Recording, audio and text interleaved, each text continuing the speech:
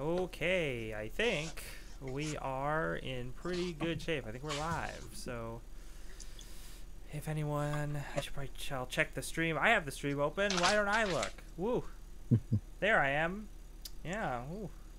All right, this is where we're being surrounded by zombies and this thing in the center that's definitely evil.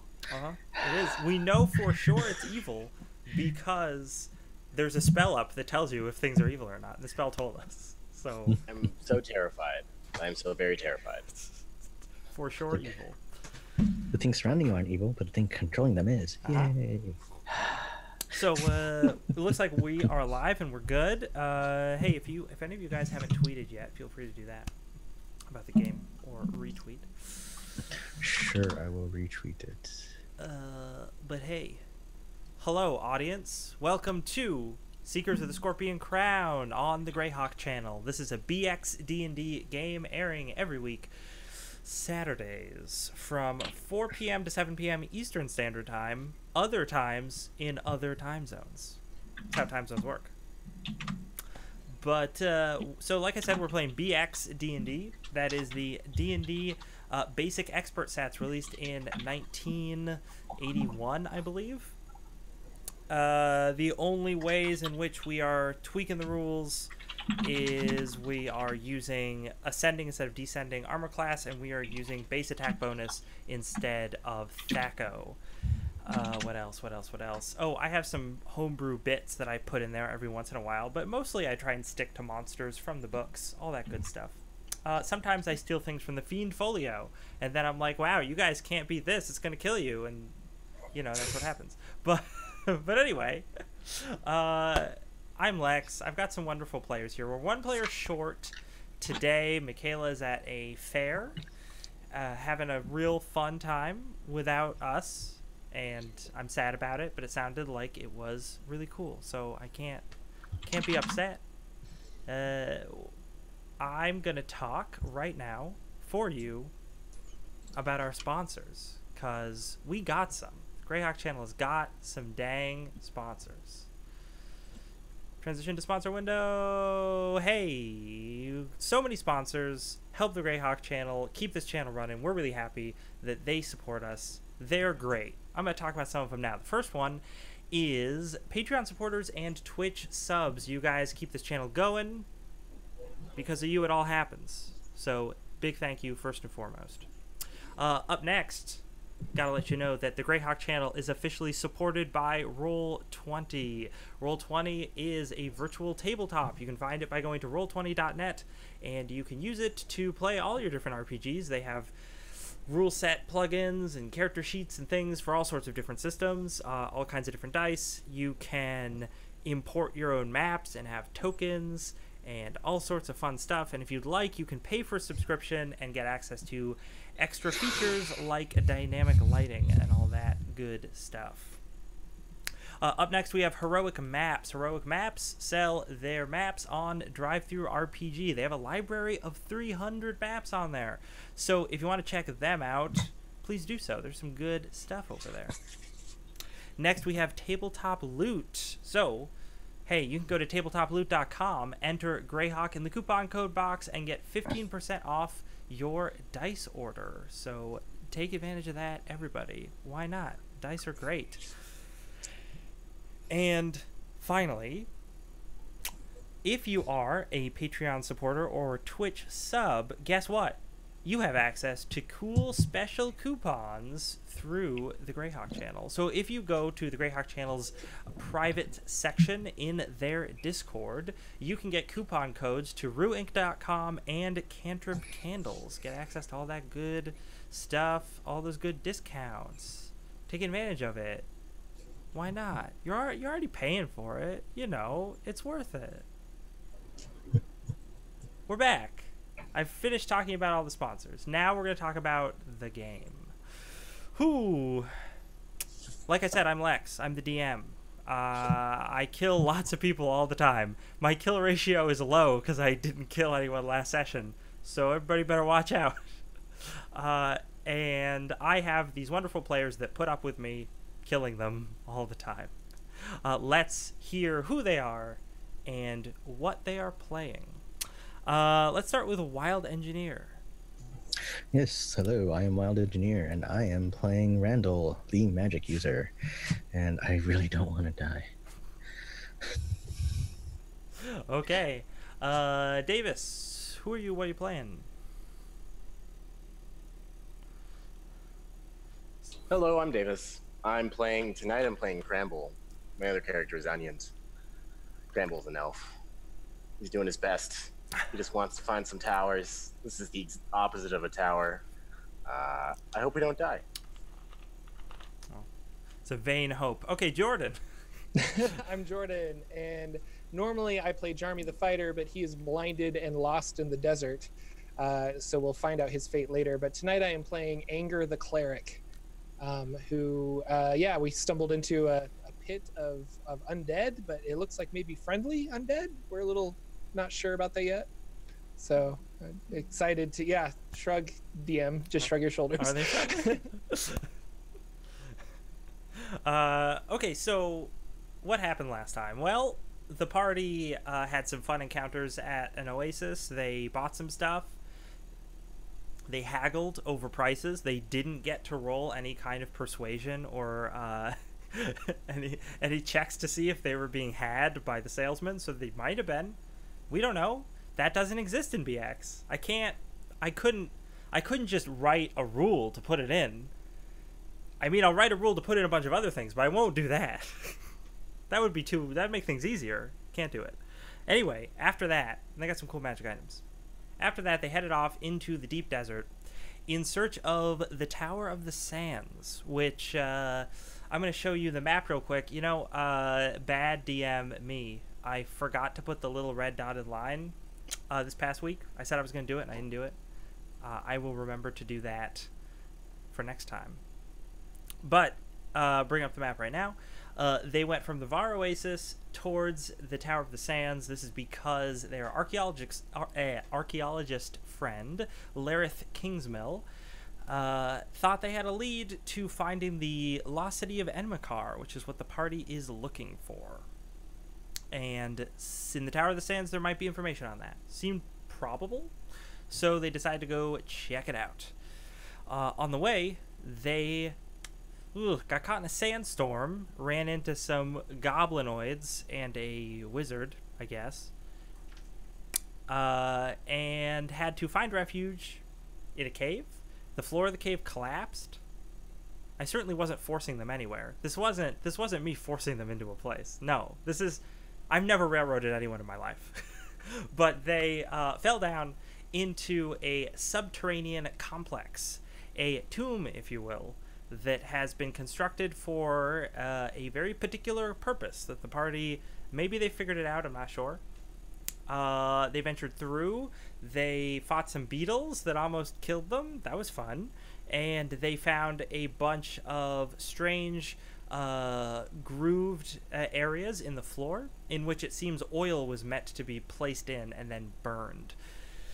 Oh, then they ran into some undead. That was creepy. But they found out those undead were not evil because of a detect evil spell that Anger the Cleric has going currently. Finally, they wandered into a large central chamber. Huge chamber, vaulting ceiling, 5 different doors. One in each corner and one at the north end of the chamber. They came through one of those corner doors from the antechamber they were in. At the center of this chamber was a large, I want to say Persian Sphinx. If you want to Google that, maybe I'll post a link to a picture at some point. But this is a bull with the head of a man. It is a big statue just in the center of the chamber. Before they had a chance to really look over anything, from another side chamber, a bunch of those goblinoids they had seen in the desert came out, followed by a whole lot of zombos. So many zombos, just a lot of them. They were engaged in a pitched combat, and as one of the goblinoids fell back, tripping over his dumb gobbo feet, he let a sling fly that hit the face of the statue, cracking it. At which point, a black ooze began to seep out of the face of the statue. Spooky. What an image I have created. I'm such a good DM, everyone. So, we're here, kind of in the middle of a combat. We got a cat right up in that camera. It's good. What would you guys like to do?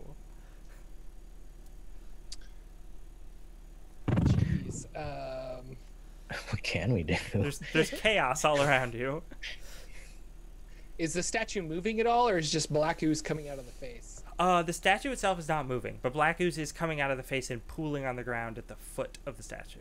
And I definitely feel like a evil. Oh, it's so evil. It's blindingly evil.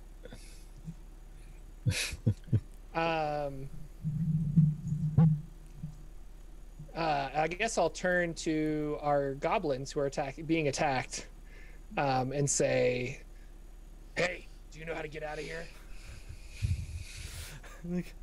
The goblin stirs to you and he's like, "You crazy? I don't know. I'm trying to get out of here. I'm trying to, right now. That's what I'm doing. There's zombies everywhere." And then a zombie just grabs him, carries him off screen. Oh god. It's like you've got a zombie problem. A zombie took the sand child. Oh no, if the sand kids are being attacked like this, we have no chance. Their one weakness. Zombies. Zombies. Everyone knows if you want to counter sand children, get yourself a horde of zombies. Obviously. Any adventurer, any first level nub knows that. Yeah, of course. You got it. Take out sand children with the power of necromancy. Mm-hmm. What's going on with that statue? Is it still oozing stuff? Oh yeah. I mean, very little time has passed because I'm, giving you guys a chance to respond. We're going round by round right now. Would you say it is gushing or is it oozing? Ugh. Neither word is good. How moist is No, it? Yeah. Should we get out of here? I don't know where we're gonna go. Are there any entrances or exits besides the one we came through? Yeah. There's a smaller entrance to what would seem to be an antechamber at each corner of the room, and then there is a larger entrance which is at the north side of the room, north wall. Not the one we came through. No, the one you came through was an antechamber entrance, one of the Okay. corners. And these goblins also came through an antechamber. They did. Okay. I'm gonna pick up a rock, and I'm gonna chuck it at the ooze.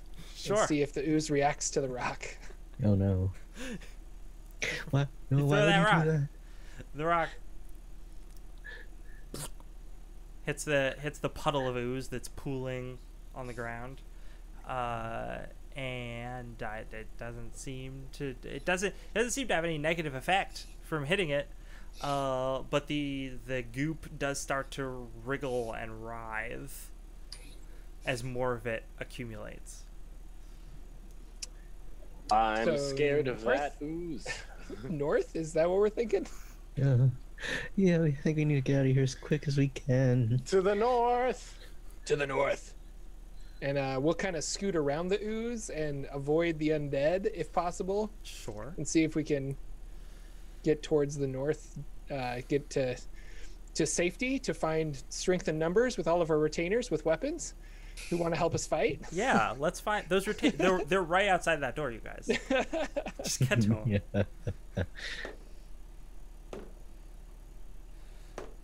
So, as you're doing this, several of the zombies are breaking off from their combat with the goblinoids, and the spellcaster as well is among those goblinoids. There seem to be about 6 gobos and 1 cloaked figure, and maybe a dozen zombies, something like that. Some of the zombies break off from this combat with the goblinoids, and they don't go after you, but they do go after the goop that is pooling on the floor. Remember how I told you there was these grooves in the floor all over the other chambers, and oil and fire had been spreading through them? That is just now starting to spread into this chamber and illuminate it. and again, as it becomes illuminated, you see all of these like pictograms and wall carvings and all, like, with all these different images, some of which portray people being entombed. They're just like marching into a tomb and then being entombed in it. And sort of above all of them is a robed figure wearing a crown, who is just pointing down at them as they march. But so the zombies break off. They start. Some of them go right for the goop, and start whacking at it. Their whacks seem to be having no significant effect.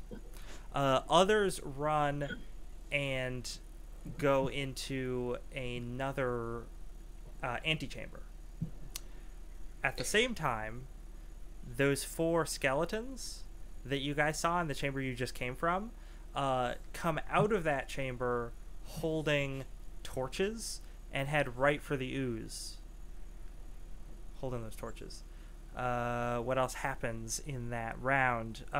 The other zombies fighting the goblins fight.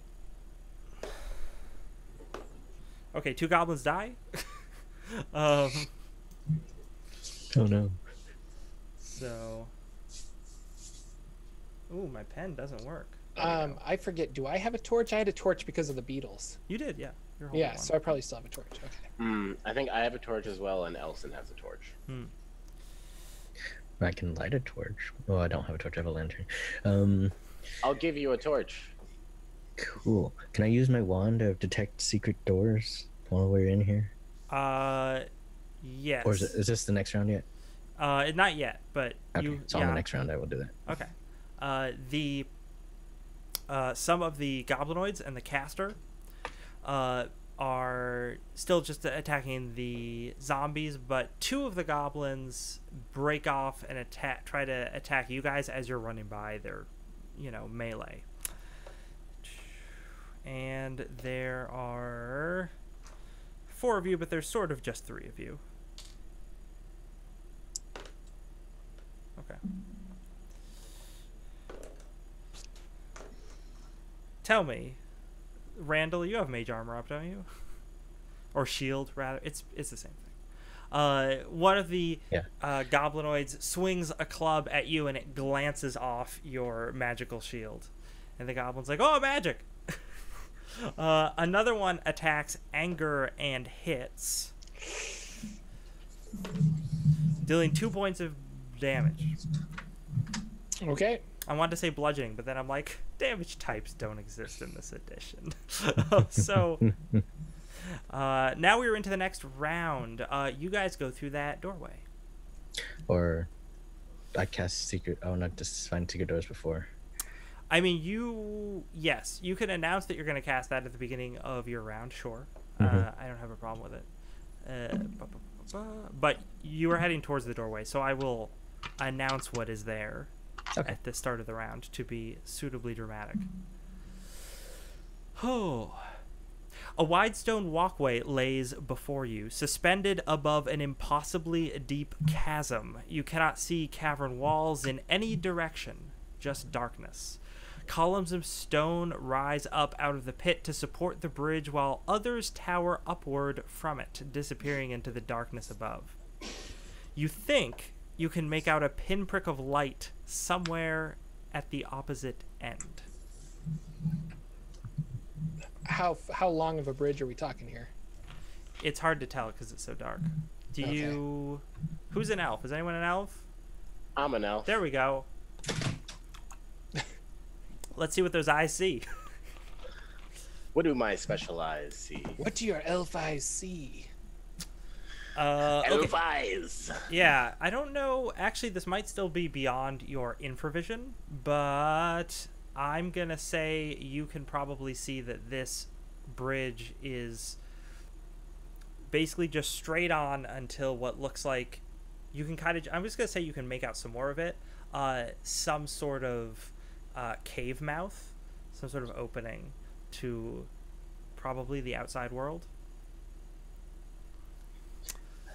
Looks like that might be a way out. Should we risk it? Looks awfully scary. Looks spooktastic.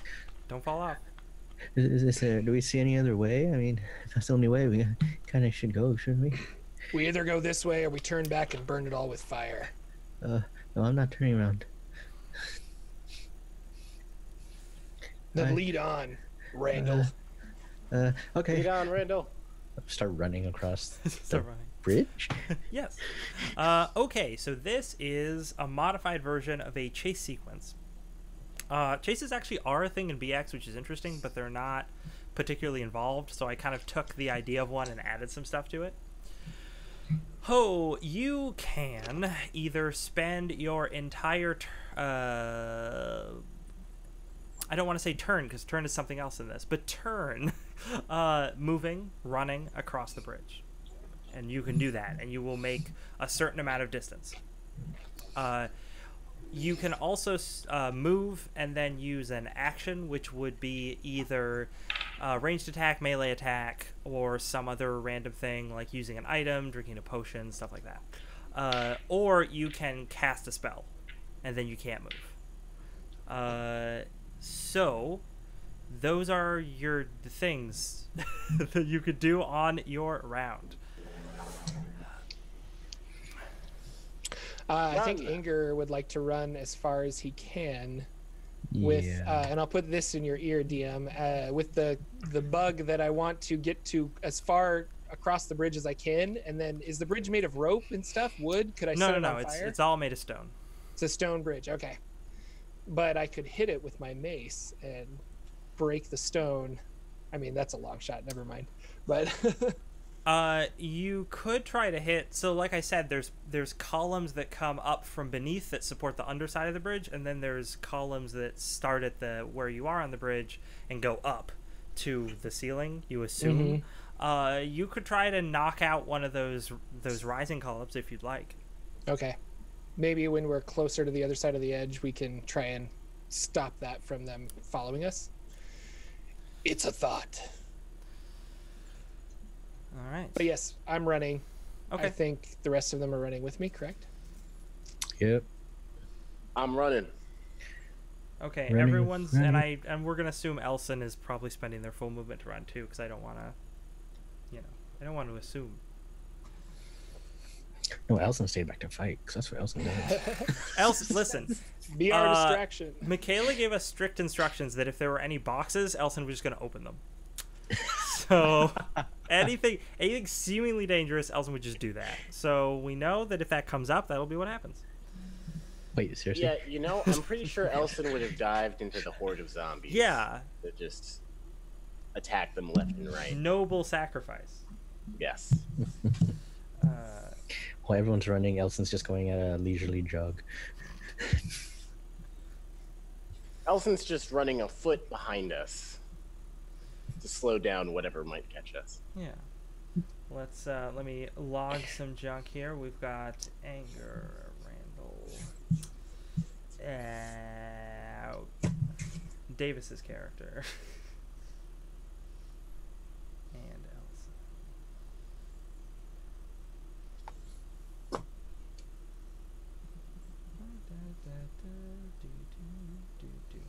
Okay. You do that. I actually should have had you guys roll to see who gets to go first, but we won't do that this round. Because I forgot the Gobos and their sorceress companion are like, we are getting out of here. They don't feel like fighting these zombies anymore. Or there might be one of those things where one of the goblins is like, you're the Elson of this group, and then they push one of their companions into the horde of zombies while the rest of them run. So I like it. Yeah. I like it. They're all running across the bridge, and most of them are running full tilt. They are going to get pretty much to where you guys are. I think that's probably what they're going to do, because they're just freaked out. The zombos are going to The ones that were attacking the goblinoids move onto the bridge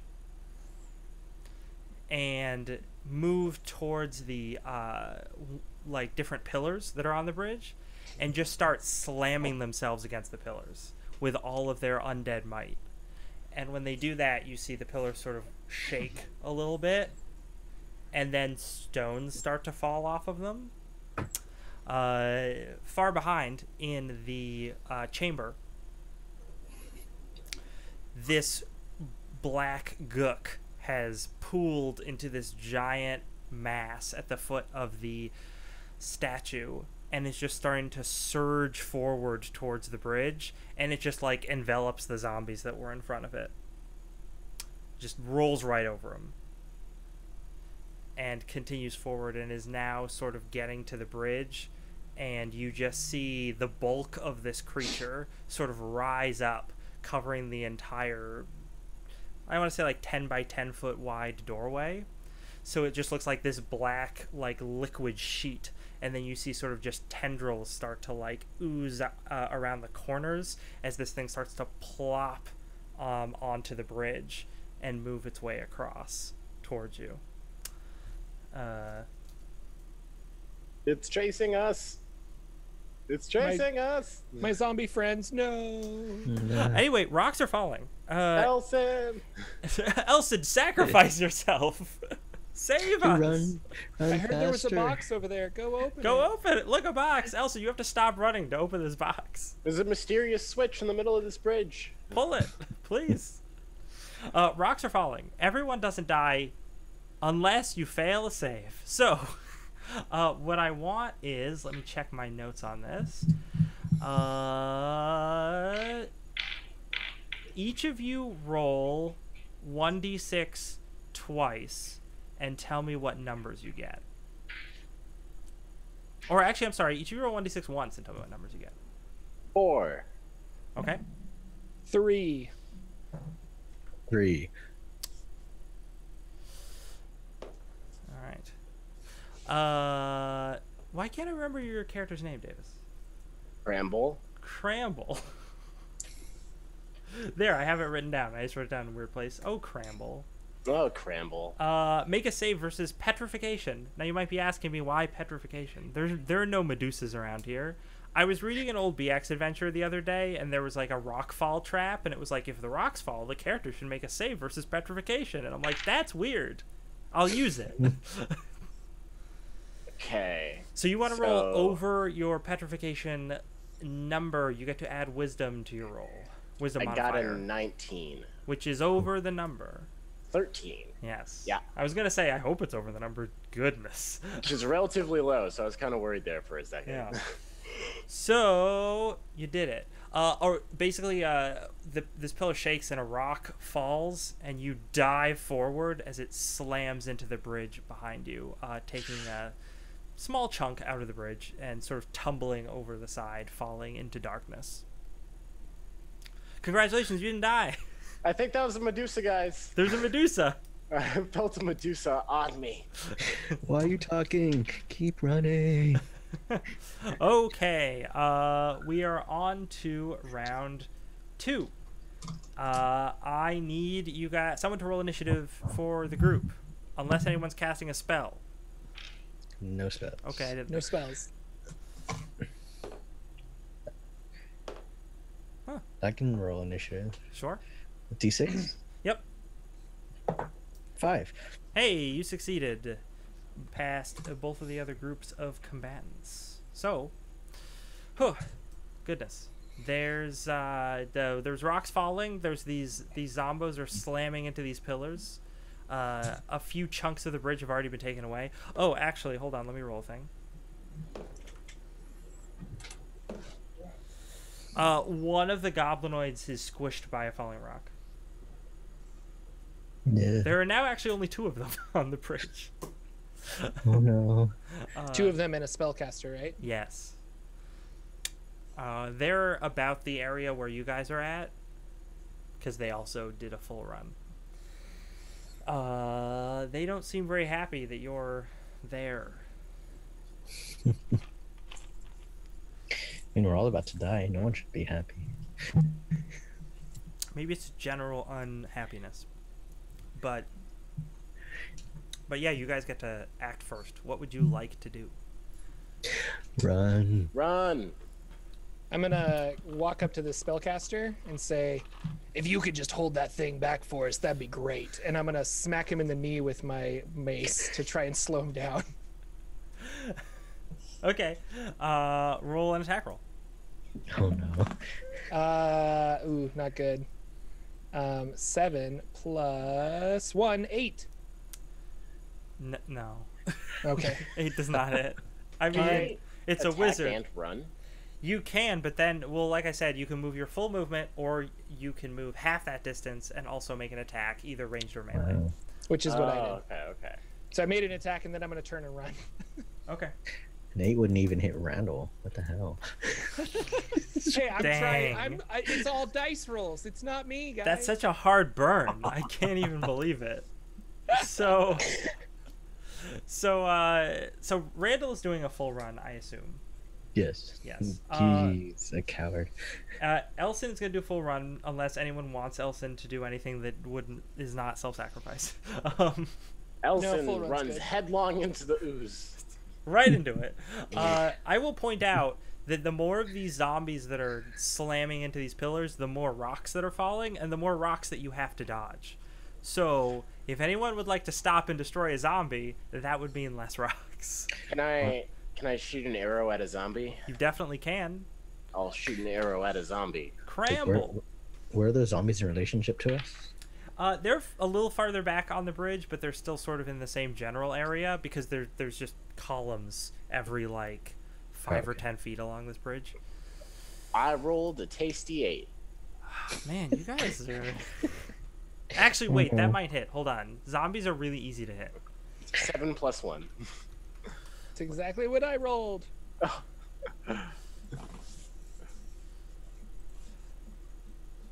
Ooh. How do I convert armor class? I think... You said 20 minus, right? Yeah. Oh no. Don't go there. Ooh. See, one of the things I have done... Let's pause for the audience real quick.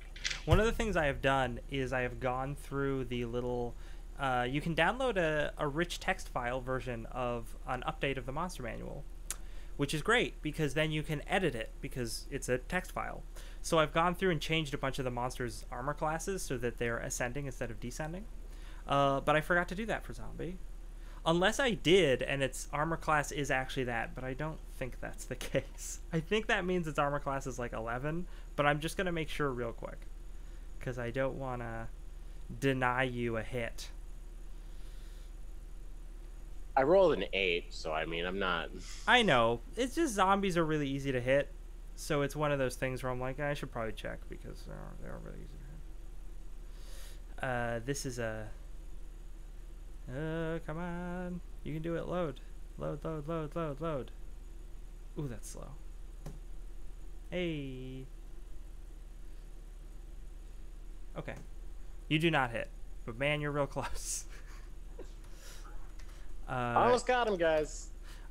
The arrow zips past the creature, flying off into the pit.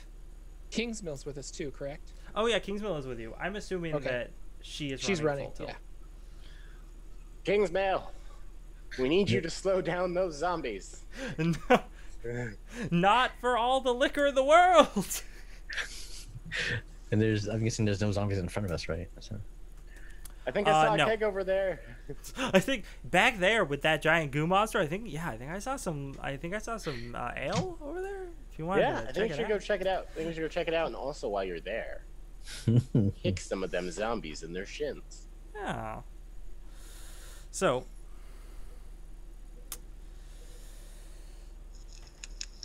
The zombies continue bashing stuff, and the gobos continue.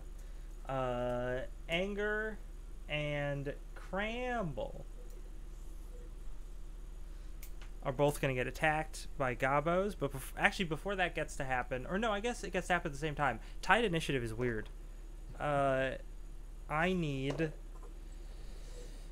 each of you guys to roll 1d6 and tell me what you get. 1. 4. 3. Okay. That's not how we count, guys. That's, I don't think that's right. Gob.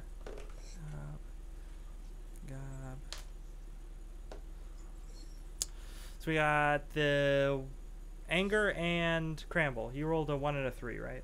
Yeah. Okay. Make me saves versus petrification. Oh, thank 17. God. 17. Oh, what? Yeah. There you go. Are you two sharing dice? High five. High five from across the country. Woo! We're So alive. the one of the goblinoids runs forward and then goes to attack Anger. And as he raises his club and is about to strike you, a rock just falls on him. Oh god. And then you look around and dodge nimbly out of the way before a rock would have fallen on you. Yes. Angered Nimble. That's what they call me. Yep, Anger the Nimble. So Davis, Cramble manages to easily dodge out of the way of another falling rock. However, a goblinoid comes after him as well. The last goblinoid. The last unicorn goblinoid. What's your armor class? I have a spreadsheet. I should just know the answer to that question. 13, I think. Okay. That is gonna hit Oof. Cramby. Oof. Take 3 points of damage. Ooh, boy. Cramby boy. Who knows? Oh, I forgot you named your camels. What? That makes me want to kill your camels, because now they have names. So, anyway, so that goblinoid tries to bash at you, but you dodge out of the way of that as well. You're feeling pretty good about all this. The wizard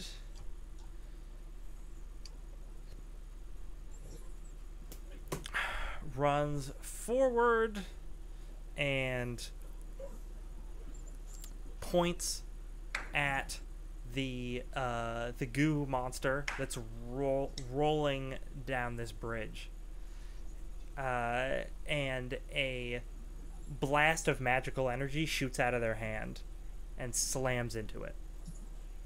The creature recoils, like the blast of magical energy hits it and seems to make a big weird like divot in it, and the creature recoils a little bit and gives this gurgled like groan, and then recollects itself and surges forward once more, and the caster just yells in a female voice, female human sounding voice, magic can hurt it. And that's what they do on their turn. Let's see, rocks were falling, that was a thing. You also see as this ooze creature surges forward across the bridge, continuing to follow you. Like, it's kind of like most of its bulk is contained to the bridge as it squeezes in between these pillars. And then like bits of it slosh off over the sides. And behind it you see these skeletons carrying torches, trying to climb up onto this thing and just plunge their torches down into its back or the top of it. It's an amorphous blob. It's a little weird. And the skeletons are slowly getting like absorbed into it as they're doing this, but they're still just plunging the fire into it. And as this is happening, you're hearing this sort of high-pitched whine that seems to be emitting from the goop creature itself. It doesn't like it. Next round, roll initiative. You're rolling, Davis? Okay. No. Oh, Davis. Hey, I'm saving against these old Medusas. I gotta save my luck. Maybe everyone will roll a 1. Unfortunately, that was not what happened. So, zombies actually get to go first. They continue slamming in. At this point, a lot of these columns are completely falling apart. And there's just rocks falling, and there's dust falling from the ceiling, and the whole cavern seems to be shaking, but it's actually just the bridge that's shaking. It's great. So I need, let's see how many people are still here. There's one goblin, a wizrobe, you 4, and Kingsmill.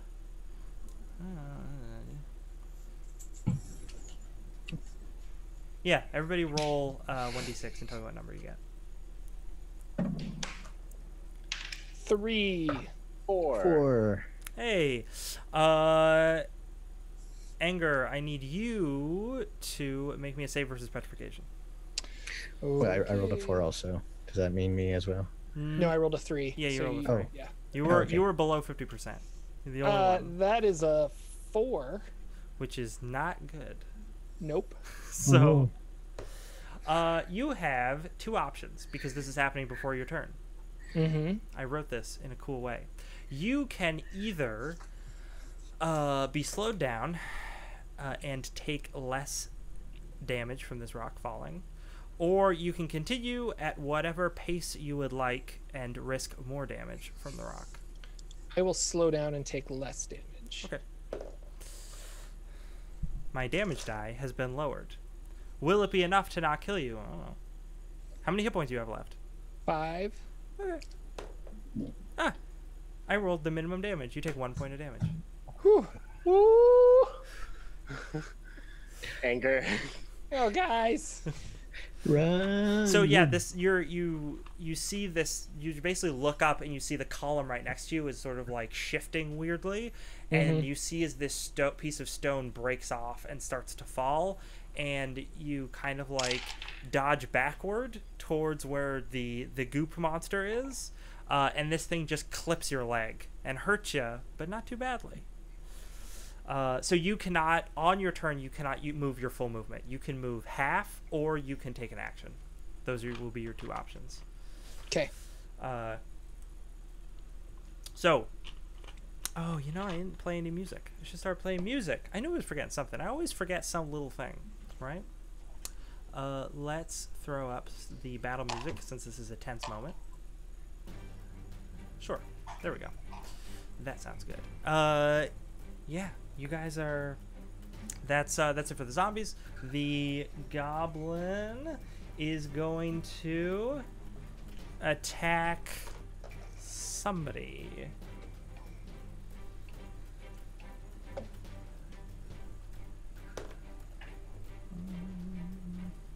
Or actually, Boop. Oh, okay.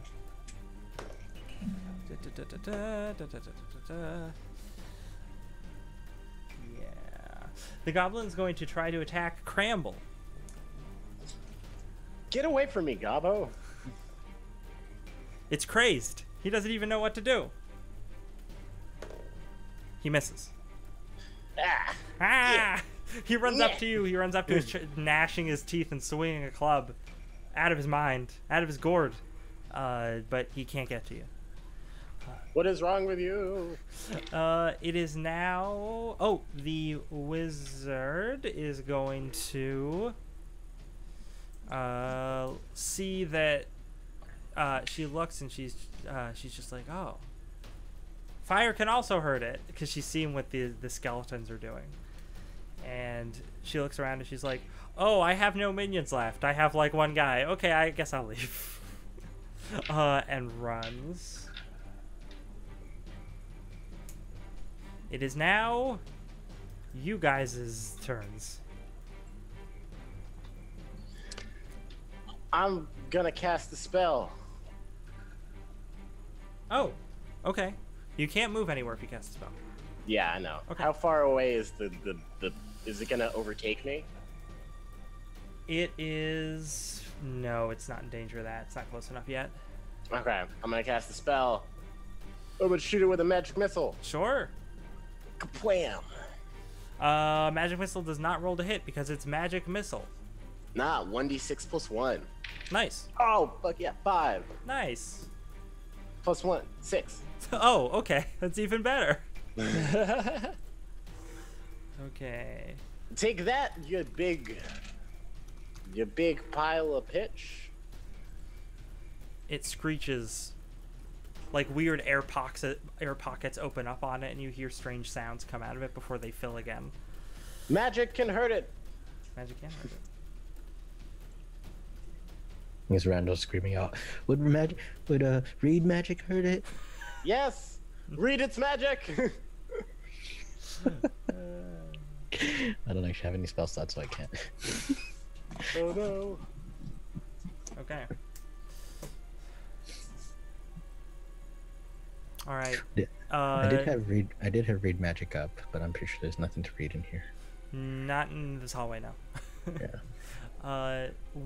Is Randall just gonna keep running full tilt? Pretty much, yeah. Okay. He's just running.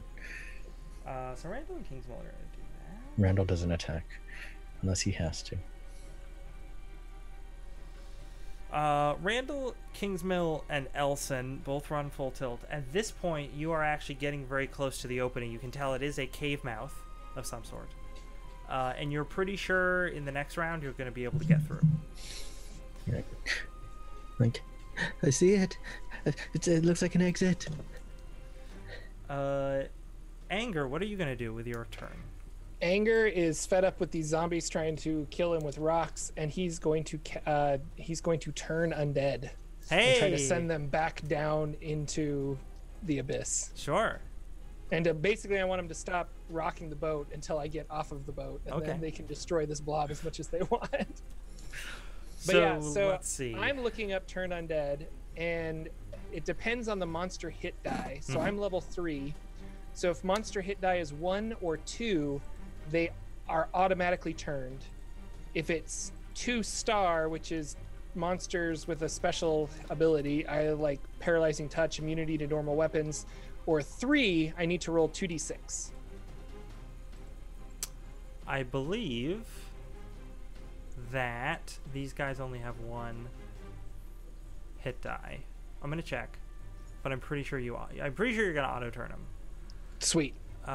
Let's check the monster manual. Zombies. Z is for zombies. Z is for zombies. Zombies have 2 hit dice. Okay, so they're automatically turned. Auto turned. The zombies immediately stop what they're doing. How do you turn them, by the way?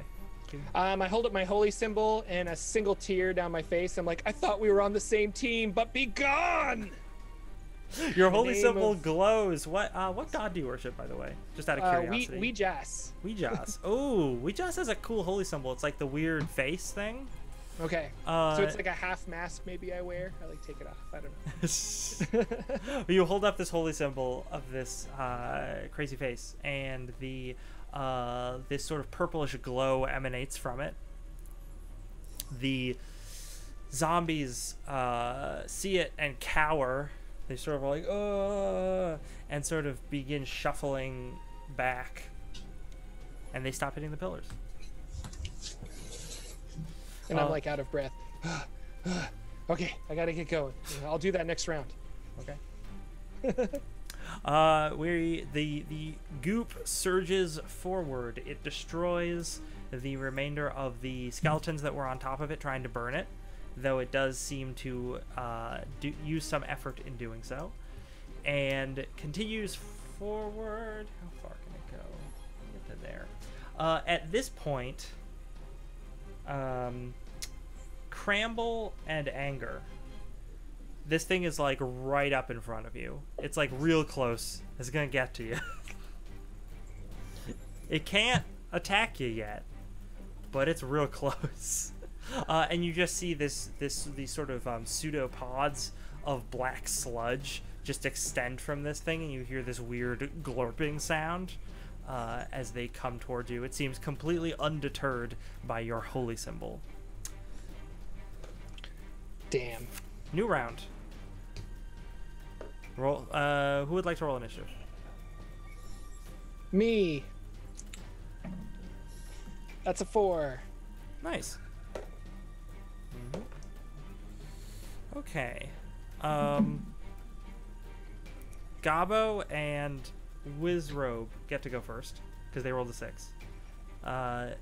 But the gobbo is just like, oh, screw this.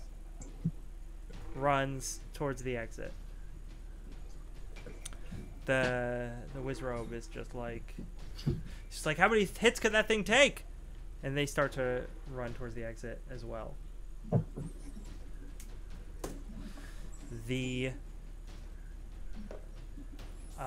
No rocks are falling this round. The zombies don't do anything. You're welcome. Yeah, your team does a thing. What do you do? I run full tilt Sure. if I can. Run full tilt. I want to get to that exit. Like, we gotta go. Run. Okay. Elson, Kingsmill, and Randall, you run out of a cave mouth. You're out in some nondescript patch of desert. You don't recognize it, but you're At least outside. we're outside. You can see the sun. It's really hot out here, but it's nice to see the sun. Let's see here. The Anger and Cramble.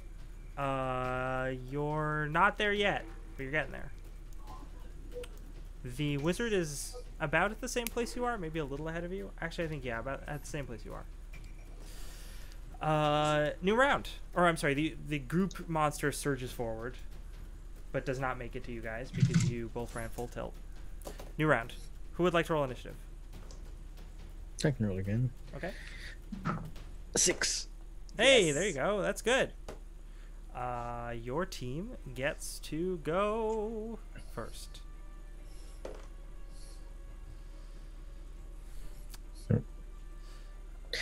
Yeah, Saran was just like at the outside of the cave. He's like, "Come on, come on!" Cheering I us on. run. Yeah, I also run. Anger runs as fast as his little feet can carry him. Anger, we've got to go. It's so I think close. we need to destroy this bridge as well. Sorry, I think we need to destroy this bridge. We can't let that thing out into the open. It's got to stay here in the dark, dark abyss. You're right, Anger. Yeah, I will point out that you guys are sort of near the exit. If you spend movement running, you can get right to the exit, but not out. If you spend your full movement, you can get out. So if you'd like to get right to the exit and then hit some pillars or something, feel free. That is exactly what I would like to do. Okay. And hit some pillars. Roll a strength ability check. So roll under your strength score. Anger and Cramble, if you're doing that, do that as well. Oh, I rolled a 13 and my strength is 12. Whew. Can I shoot the pillar with a magic missile?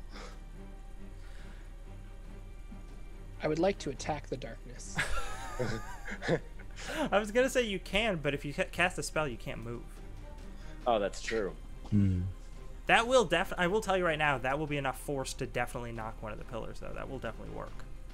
And it'll break the bridge down, and the ooze can't follow us anymore. Yeah. But you might, Might break the bridge down with us on it. well, with Cramble, because Cramble won't be as far forward as the rest of you guys. I run. I guess I'll also. I gotta roll under my strength score. Yes. Oh, that's actually. I think my strength isn't bad.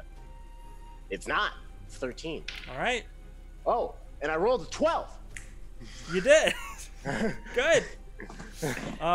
So Anger and Cramble both run towards the exit to the last set of pillars and slam against them with their, do a good Oh, shoulder Anger, slam. I got your back.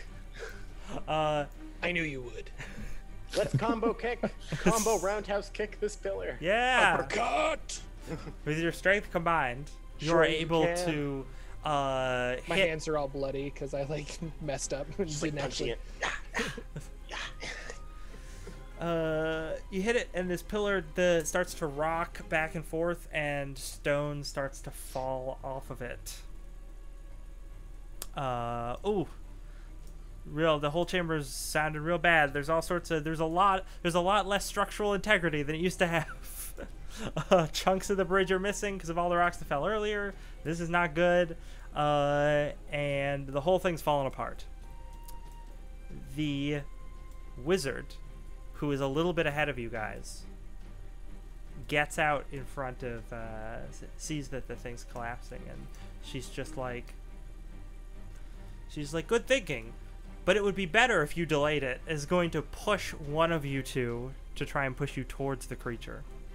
Oh no. Bad guys are evil. Which one of you will it be? Let's find out. Anger. Typical Jordan luck. What's your armor class? 12. 12. Oh, doesn't hit. Yes. Hey, this is cinematic and fun. Would you like to do anything as a reaction to this? So this wizard lady tries to push you, and you just easily dodge out of the way. Can I like crouch down and have her like fall forward over me and then stand up and like flip her down on her back? Yeah, you can do that. Why not? So she's prone and I'm like, no, you stay. And I'll take off running. As you do that, she flips over you and falls down onto the bridge right in front of this goop monster. As she's flipping over you, like I said, she was wearing this this mask that's sort of a stylized face, falls off and clatters onto the bridge, sliding toward the exit where the rest of you are. And you see this woman's actual face, and half of it is just all shriveled and old, and the other half looks like a young woman. Get out of here, Baba Yaga. Get out of here. But she falls, and that's the end of her turn. Let's see here. The creature, the goop monster, surges forward, and you just hear this woman scream as it envelops her.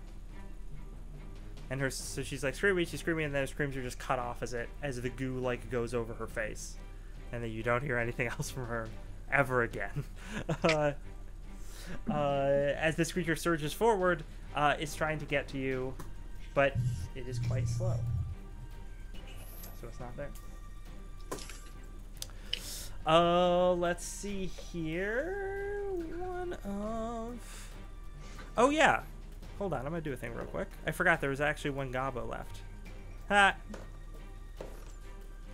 When you guys hit that pillar and a rock fell, it just squashed him. Nice. You almost dodged it, but you didn't do it. Start of another round. This is basically the end of this. Unless you guys want to stay, Cramble and Anger can get out, because you can always act before the goo monster because it's not very fast, can get out to the cave entrance as this place is collapsing. Do we need to do anything more to make it collapse? You're pretty sure you don't. The whole thing is falling apart. Then I would like to scoop up this mask that was dropped. Sure. And run out of the cave with my life. Sure. You grab the mask, run out. I will also run out. Sure. You run out. Oh, good. You guys made it out. Thanks, Randall. Always great to see you, Randall. Always great to see you, Randall. I mean, there's nothing for me to read, so... So just a beacon of hope for this party.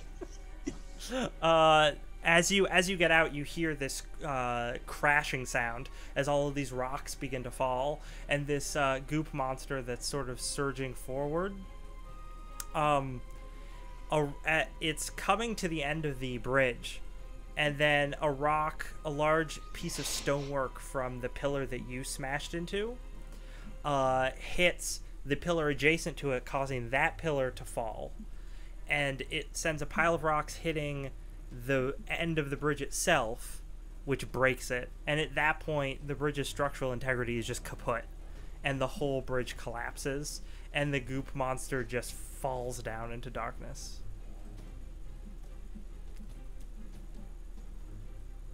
Lots of heavy breathing. Anger raises his fist up in the air and goes, yes. Don't you forget about me. Freeze frame on anger as he's raising his fist up in the air. Probably the wondering mask how in I got hand. here. Randall is Record definitely scratch. the brain. who is the jock? Oh God. Cramble's the jock. Brambles the Jack. The brain's the worst because in the end he stays alone and just walks off by himself. Oh no, it's true. Anthony Michael Boy, Hall. buddy. It's fine. Anthony Michael Hall grew up to be much better looking, so I don't feel bad. Yeah. So you guys are outside. Let's. It is a clear. Storm's gone, huh? Yeah, storm's gone. It's a clear day. Ooh, it's hot, but calm and silence. And you hear from over beyond a rock outcropping. I think I heard something from over there. Maybe they're over there. And coming out from behind that rock cropping, it's all those retainers leading a very blind Jarmy. Jarmy's still Our blind. camels? Do they have our camels? They do have your camels, yes. Anger goes, Bartholomew, I never thought I'd see you again. Bartholomew spits. Classic Bartholomew. Spits again. Yeah, I wave him down. I'm like, we're over here, we're over here. Oh, thank God. Not just us anymore. Do they look like they were in a sandstorm, or they've been? Out Oh of one yeah, for quite a no, while? they look Okay. like they were in a sandstorm. They look real beat up, but they were They're all covered in dust and all like yeah, sandy white. yeah. But they were like, oh yeah, no, it. Luckily it passed, and then we started looking for you guys, but we weren't really sure where to look, and then we heard that booming sound coming from that cave and decided to check it out. Yeah, that was one crazy sandstorm. Anger's like, Jarmy, check it out. I got this mask. Oh wait, you can't. How's your eyes? And Jarmy's like, I can't see. Just give me a couple more days. And Anger's like, I could use some healing and resting myself. Oh man. Anger would like to go to Kingsmill and say, did you see the pictographs on the walls? There was a man with a crown. Did you see the crown, Kingsmill? Kind of grabs her by the shoulders and shakes her. Did you see the crown? Kingsmill, She's like, I was running from a scary ooze monster. where's the crown? Swear to me. Swear to me. Where's Rachel? Rachel, no. Welcome to the quoting Batman stream. Yikes. So Kingsville's like, I didn't get a good look. I was running from a giant horrible monster and zombies and also goblins and also a wizard. There was a lot of things to run from. I understand. But I want you to know, just because I understand doesn't mean I'm not disappointed in you. And I turn and walk away. Man, I think Anger might be mad. Oh no. I think you have to go on timeout for that one. Lose 1,000 experience. Lose a level. Oh no. So you guys are back out in the desert. Whew. Get our bearings. Get your We kind bearings. of know which way is which. Yeah, luckily you have a map and you have Kingsmill with you, who knows the desert okay. Basically, if you didn't have her or the map, you'd probably be in some kind of trouble. But because you have both, it's not so bad. Cool. Let me open up my little map document here. So how far are we away from whatever's next? Oh God. Looks like you're 2 days travel from the Tower of the Sands. You're about halfway there. Did someone say tower? Cramble's interested. What? Yeah, didn't you know we were going to the tower? Yeah, no, I'm just I'm excited. That's all. Sure. I want to see. I want to get to that there tower, see what it's like. You sure like towers. Why? Do you not Well, like towers? I mean, they're tall, but they're nothing special. Look, Randall, my friend. Come here. Imo- Come here. And if you talk to a mole, he might like towers better than I do. Imol, do you like towers? Like, what? Hell yeah. Oh yeah, towers, right? Towers are the bomb. You can always like find a shit ton of rings and stuff in them. Yeah, you can find lots of rings. Sometimes you can like make a tower and put rings in there, and then you can go get them again. Yeah. Yeah. Cool. And you get a bunch of rings, they're like brass knuckles. Put them all together. I love the dichotomy of Emil and Randall. Good difference between those two characters. They're the worst. They're both the worst in their own way. So, you guys are you guys are out in the desert, shooting the breeze, as it were.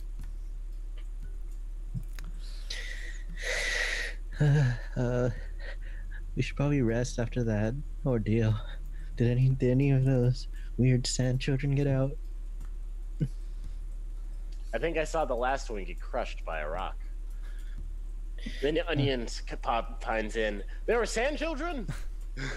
There were more sand children? Oh no, it's an epidemic. Anand is really upset that he missed the sand children.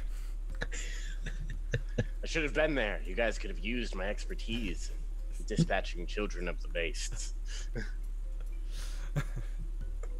Their protection from the sun, like this cave entrance made of fully collapsed, or is there like enough that we could camp out in there if we wanted to take a breather, or should we because I don't want to be out in the elements, I guess. You probably couldn't. There isn't enough of an overhang to get too much shade. You'd have to like go inside, and inside is just a big chasm now because the bridge has been collapsed. Mm-hmm. I think we need to press on, find some shade. Drink Yeah. some. I don't see a lot. It's just sand. Kingsmill, do you know which way we should be going? She looks around and she looks at the map and she's like, I think this way, and she points. So yeah, I'm pretty sure this way. This should be the direction of the tower. Tower of the Sands. The Yes. sand tower. Sand spire. She's just like, yeah, no, that's what let's go. She just Great architectural achievement to put a tower in the middle of a desert. The great column of the dunes. So do you know what the hell that was, Kingsmill? I mean, it wasn't on the map. I caught a couple of things from the writing when we were in that hallway. Not the large mural, am I right, Kingsmill? I didn't get a chance to see it. I tried. It mentioned something about tar and an enchantment. A mistake. I don't know. It was weird. Definitely old. But if we had more time to study it, I would have been all about studying it. I was interested in studying it, but first we were being chased by flesh-eating beetles, and then there was fire everywhere, and then there was zombies and goblins and ooze, and it's just there was no time where I could have sat down with it. I'm really frustrated. And she sure gets on her camel and starts to go in a huff. Wait, Kingsmill, come back. I seriously don't know how I'm still alive. So many things could have killed me. Oh my god. You were running really fast. Yeah, I run a lot. You looks like you do a lot of cardio. I don't want to, but I feel like I have to. Anger says, everybody, I think we need to put our game faces on. And then I slide down the mask that I just acquired on my face. Sure. Oh no. No, nothing. Wait. It's not magical. You should have to go into timeout because of that one too. Lose a level. Oh no! And I hop on my camel Bartholomew with Jarmy, and we follow Kingsbow. Okay, so it's not a magical mask. Good. I mean, it doesn't do anything. It didn't horribly do anything to you. It didn't do anything good or bad when you put it on. Nothing magical happened when you put it on. How do you attune to magic items? Do you just know they work? You just know they work. Okay. It's and not I'm not as... getting a vibe from this one, or from this object. I don't think so. You don't necessarily know. Yeah, you wouldn't. Yeah, I If guess it there's no is skill, magical, like, what do I roll or? yeah.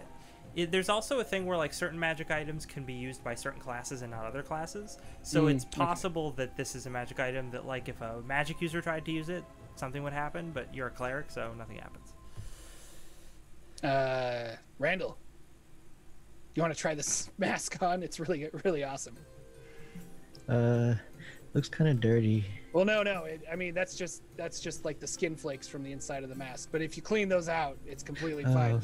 But I mean, yeah. the sun's so bright, and I think it would really like you're able to cast and read magic a lot better without the sun bright in your eyes. You can use this mask. In that case, definitely not.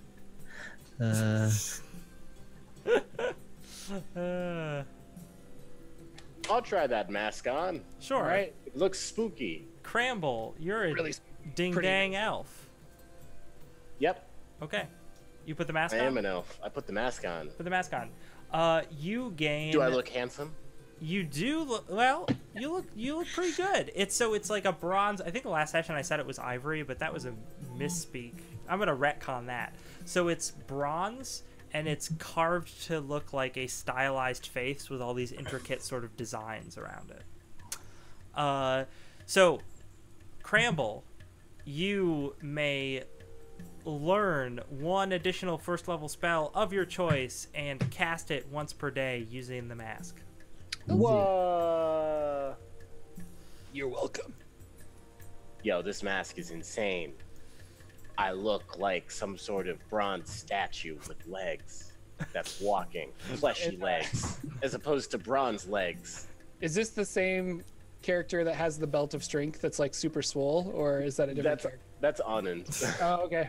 Sorry, I'm getting my characters confused. I'm sorry, Onion. Onions. Elson uses the staff of command to. No. To undo it. No, we know Elson would never do that. Yeah, I can't.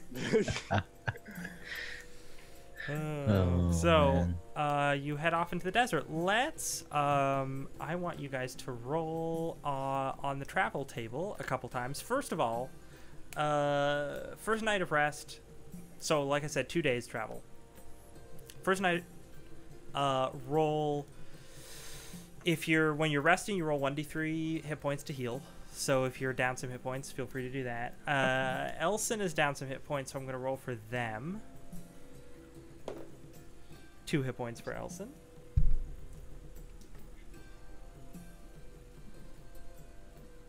Is Jarmy blind still?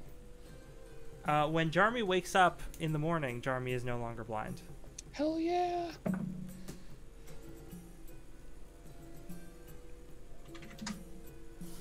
Cool. I can see!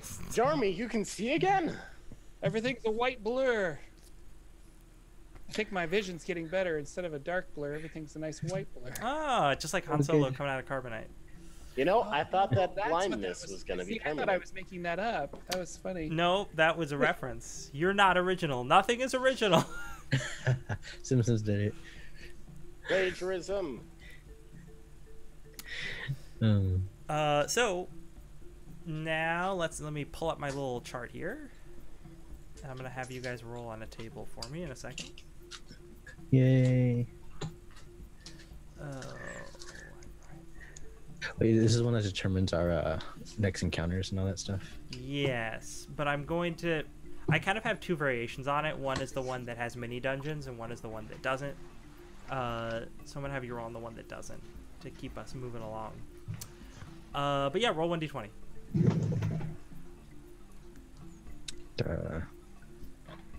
Oh yeah, I'll do the first one. Yeah, go ahead. 8. 8. Okay. Hey, that's fun. That means we're going to die. Yeah. Roll me 1d6. I'll roll that. 2. 2. You guys come across a small, kind of an old riverbed. I think I have a description of it. An ancient riverbed, shrouded by morning fog. Small trees and shrubs grow around it.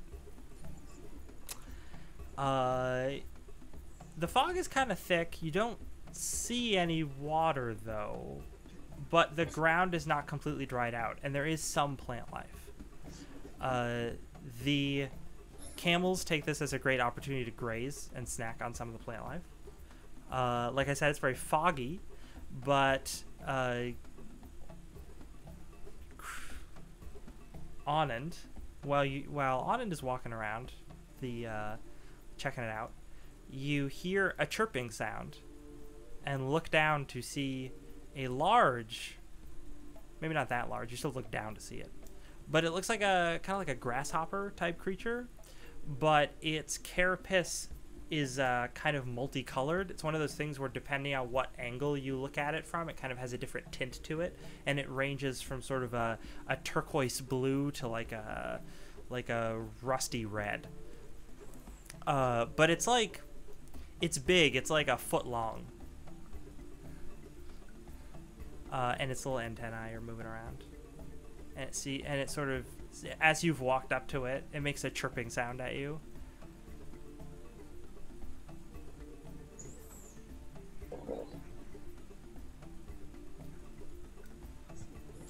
What are we gonna do? I mean, there's a thing right in front of you. I don't know if you want to do anything with it. Anand, right? Yeah, it's in front of Anand. Yeah. I don't know if you should get close to it. Guys. You should probably back away. You know, I think it's a pet of the children of the sand. we're in a desert. Everything in a desert can kill you. It's a desert cat. Everything in the desert can kill me. Including you, Randall. Ah! Always be on your toes. Trust no one. King's mail, back away, back away. Step away from the weird creature, and we'll just walk around it. Hopefully everything will be fine. Have you seen these before, Kingsmill? Have you seen these before, Kingsmill? Yeah. Who would have been asking that question? Was it Jarmy or Anger? Now we know. It was Anger. Kingsmill is just like, I feel like I've seen them, but I've never actually been this close to one. What are they called? Oh, what did the natives call them? And I want to know, are they delicious? What? You want to eat it? Maybe the camels do. Yeah, she knows. That was a very good intelligence check.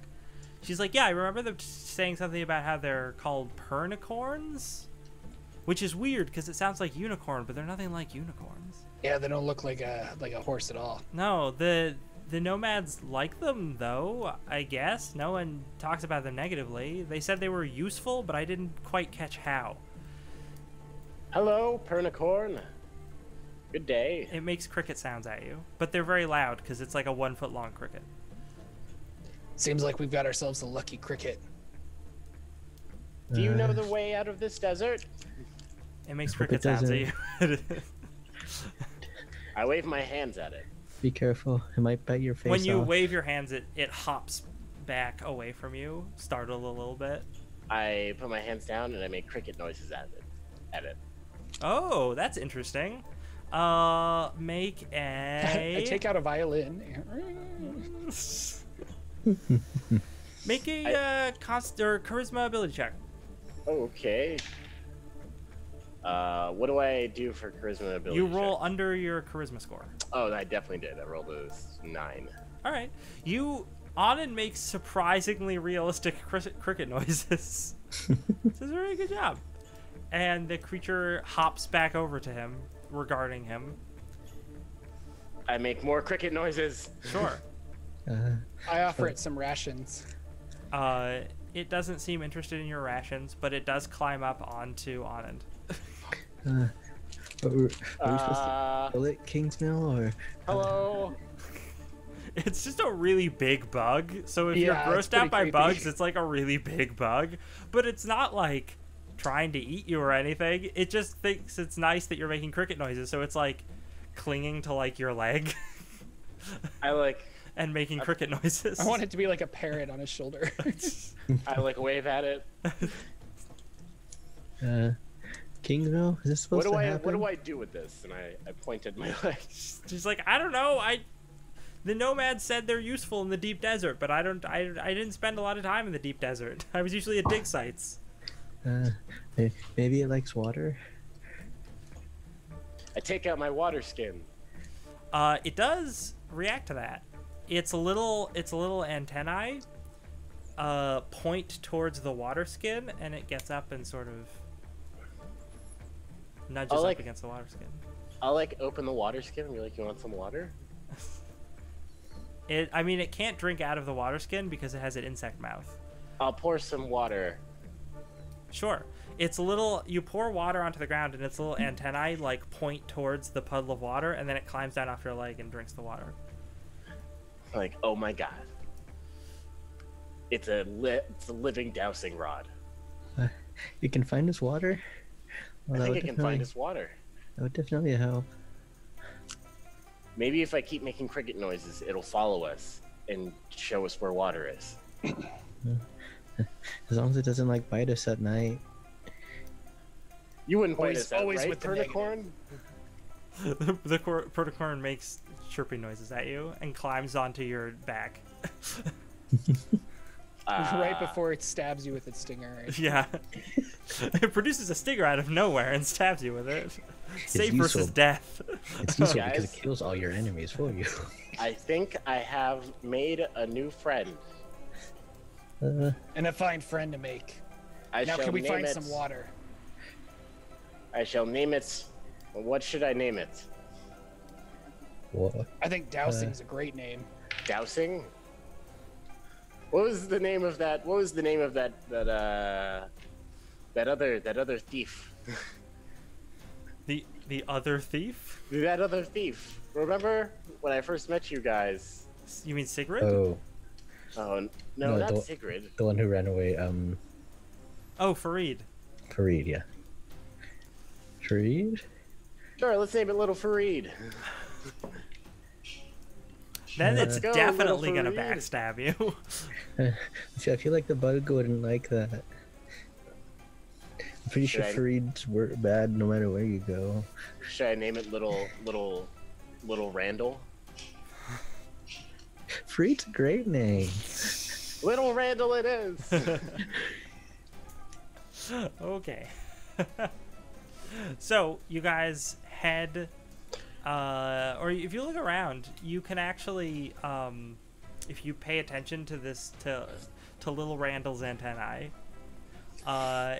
there is a point, a spot on the riverbed that it will lead you to that is just a little more moist, and it's like more muddy.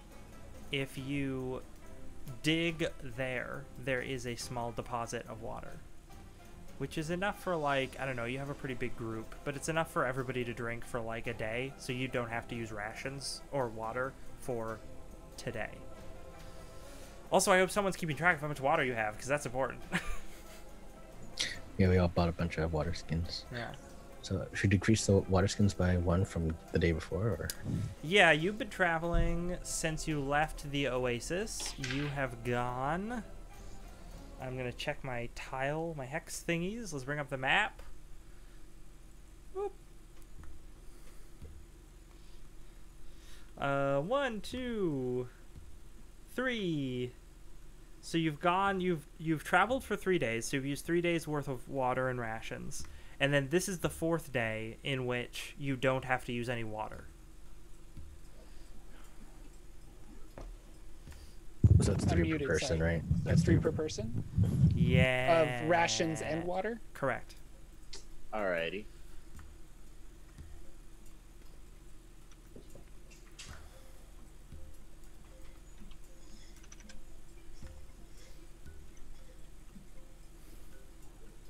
All right. I'll play your game. That's good. You're already playing it. This is BXD&D. You're playing it currently. Welcome back. Welcome back. Welcome back, everyone. So you guys get to, actually, I'm not going to have you roll again on the random encounter chart. I'm just going to bring you to your destination. But I assume you go off, you travel for another day. Mm-hmm. Yeah. You travel, and where are you? Sand. That's others. Okay. As you ride farther into the deep desert, or actually I should switch back from the map. No, maybe this makes sense. No, I'll switch back from the map. There we go. As you ride farther into the deep desert, the distant brass hills to the north, which you had sort of been able to see on the horizon, disappear as the sand dunes grow in size. You crest peaks 100 feet high as light winds whip around you. Then, from between the dunes, you see a broken gray spire pointing toward the sky like a bony finger. Oh my God, guys! There it is. The tower. Hey. Cramble speeds up on his camel. Hey, Jordan, why don't you roll me 1d6? Sure. 1. 1. It looks like this is a tall tower, and you can see it has at least 5 levels to it. Maybe there was more at one point, but it's broken off. I assume you ride down towards it. Can we do like a scout, kind of looking, see if there's quicksand or anything that might be coming after us? I don't know. Who would you like to send to do that? You know, Kingsmail. No. Jarmy sounds like he's up for doing that, even though he's got a terrible wisdom. Why not? He can see once again. He can see. He wants to put his eyes to the test. Jarmy, go test out those eyes. Got to make sure they're working right. All right. Darn tootin'. As Jarmy trudges downward towards the tower, we're going to take a quick break. Like 10 minutes, probably. We're going to actually be ending a little early today. We're going to end at 6:30. That's the plan.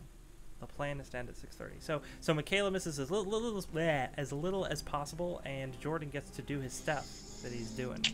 Yay. But yeah, we're going to take a 10-minute break, and we're going to be right back. Hope you guys are enjoying the show, and we'll see you in a moment.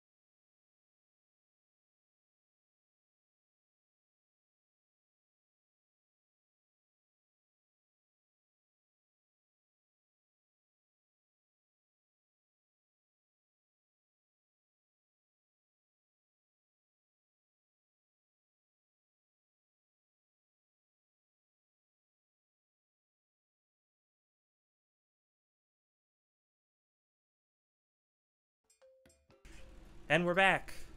We're back with Seekers of the Scorpion Crown on the Greyhawk channel. I'm Lex. I'm joined by my fantastic cast of Wild Engineer, Jordan, and Davis. They have escaped the goo guy, the gooey boy. Got away from him, and have made it to the Tower of the Sands. How big did I say it was? Like 5, 6 stories, something like that. 5 stories, you said. 5 stories. 5 whole stories. All right. Could have been taller, but it might have broken down. Yeah. Jarmy, Whatever, Jordan. Yeah. Yeah, Jordan, shut up. So Jarmy is going to check it out. Jeremy's checking it out. Okay. You can spend a What turn to do that. I should actually probably look up in the book how searching works. Oh. Yeah. What was his? Let's do. Oof. Okay, let's see here. Adventuring rules. There's something in here for search. Ah, there it is. Ba-ba-ba-ba-ba.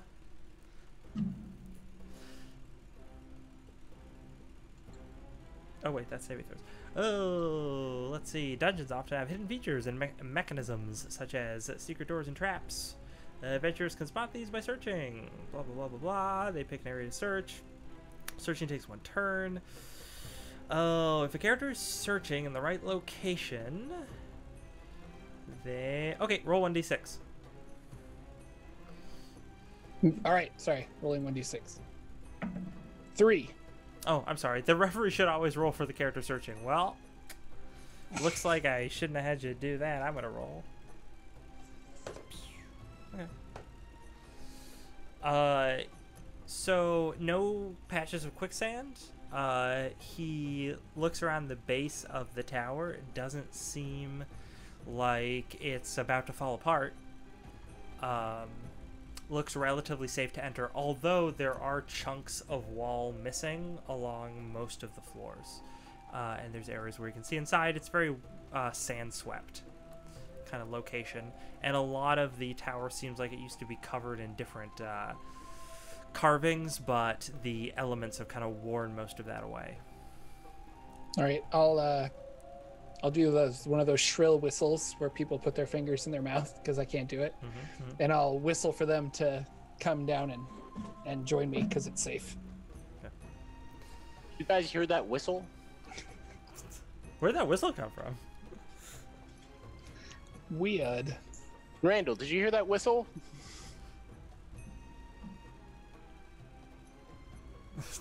I guess not. Anybody else go down a little? Okay. Sorry, what was that? Huh? What were you saying? Did you hear that whistle? Oh. Oh. No, I don't think so. Well, we better keep waiting then. And if Jarmy's not getting their attention, I guess he'll march back up the hill and try to pull them down. Jarmy walks back up the 50-foot tall sand dune. Oh my gosh. Hey, Jarmy, did you find anything? Yeah, it seems safe. There's some wind. It's a ruined tower. I heard you were interested in towers. Let's go. Yes, I'm very interested in towers. All right, let's go. Check it out. It seems I walked down there safely, so. Cramble sprints down the dune. Cool. Cramble is very enthusiastic. Yes. You guys get Tower time. Yeah, you get to the base of the tower. You see what used to be perhaps a grand entrance, but has now real worn away by time and the elements, and it's just sort of a jagged opening into this first floor of this tower.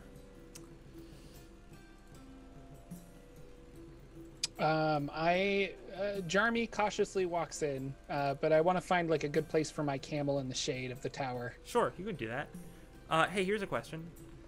Is everyone going to enter, or are some people going to wait outside? Ooh. Because you guys got a bunch of retainers and stuff.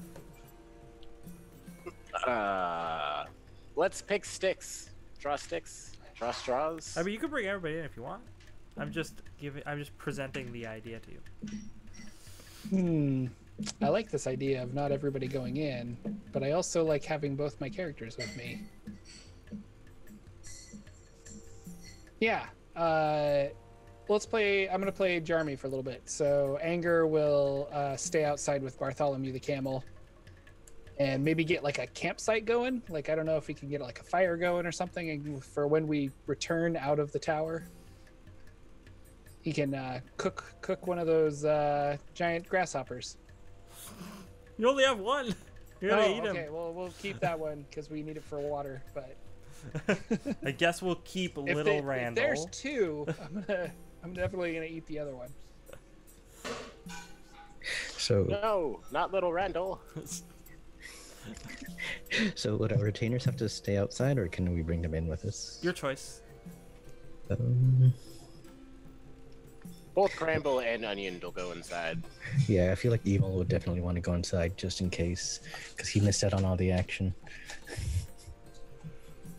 So, Oh, hey, you know Randall what? I will also point out to you, Wild. You just traveled for 5 days. So if you were trying to copy another spell into your spell book, you would probably have it copied by now. Okay. Yeah, I think he'd try to get. Is it magic missile that we have? I think he had access to that, yeah. Yeah, from the book that from the dead rogue.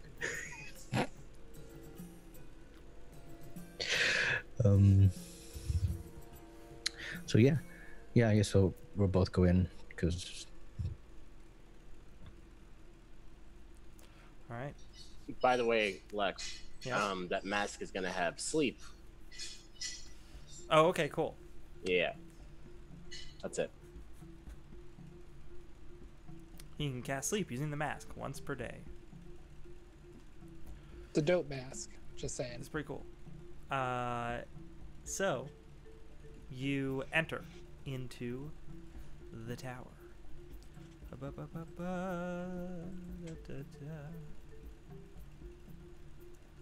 Oh, as you cross the threshold, you feel a slight vibration, like a low-frequency sound softly humming. Just something that happens. Is like the other whistle that we didn't hear, or? It's not like that at all. That was high-pitched. This is low-pitched.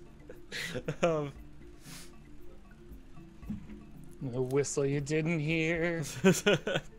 Why I oughta. Oh, I'm gonna have. You know what?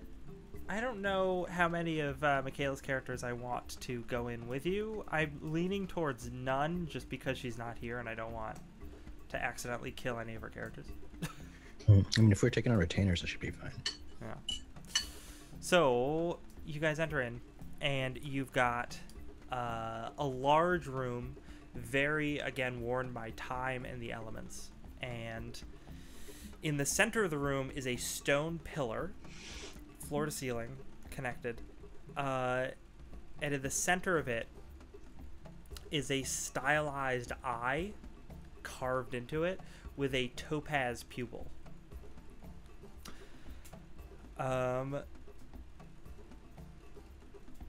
What do you do?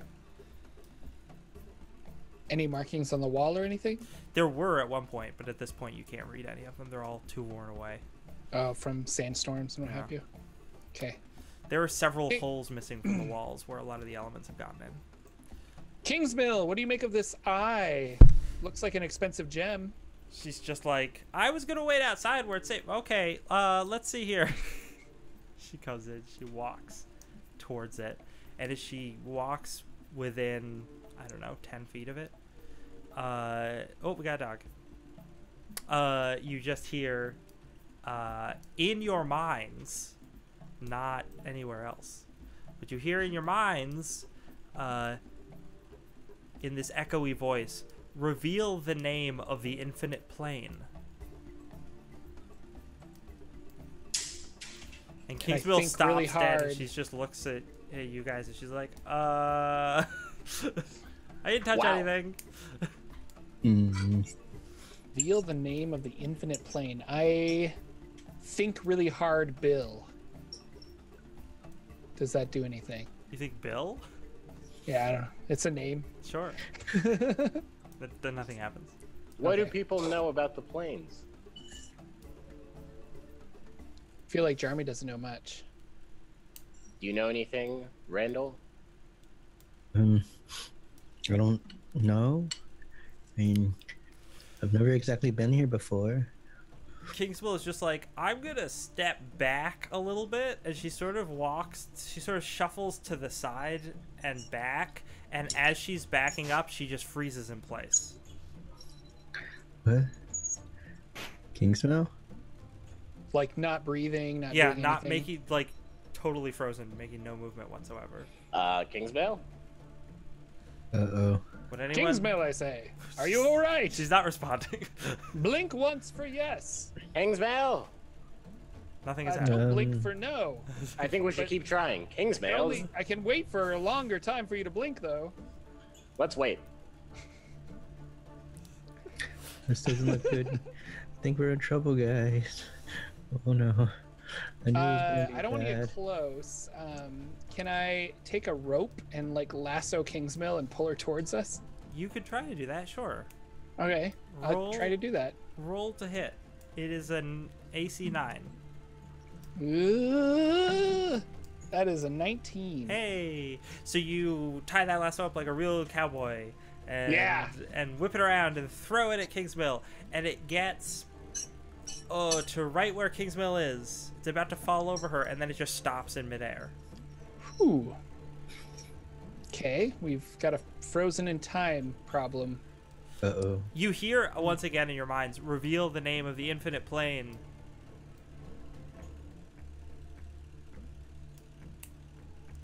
Feel that puzzles. Would My I one maybe know weakness. what this... what do I know about the planes, Lex? Oh, you know what? Help me not metagame. Help. Well, listen. I've already given you the answer to this question earlier in the campaign, so if you don't remember what it is, I can't tell you. Oh, man. Let me consult my notes. Yeah, let's think about this. If you roll a really good intelligence check, I'll give you a hint. But you do already have the answer. Let's think about the places we've been. His stack? We went in that other tower. Wait, there was another tower? Cramble's like, you guys, you're holding out on me. There was another tower? was that Ember, tower? Embercar? It wouldn't be Embercar, would it? That's a lost city that we're looking for. Yeah. Randall, maybe it was written somewhere in Magic that you read. I don't know. I got stuff about the bright desert.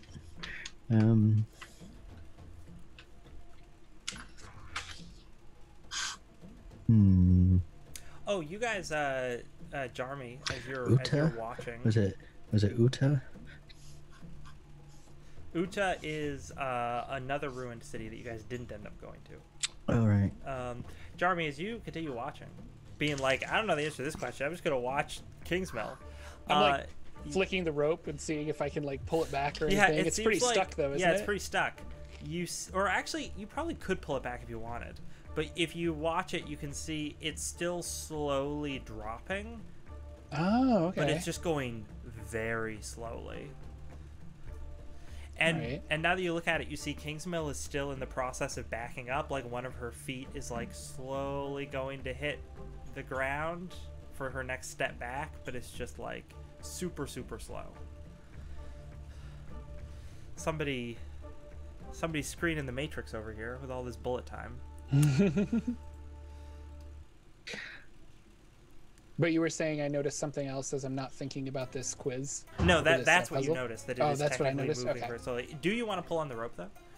I do not. I want to see if the rope can get far enough down. I'm going to wait for it and then Okay. try to pull her out of that thing.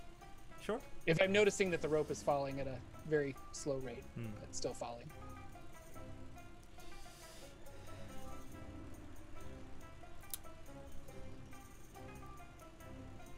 Well, I'm stumped, says Onion would as he takes a seat next to Jarmy. Would you like to? You can roll an intelligence check for a hint.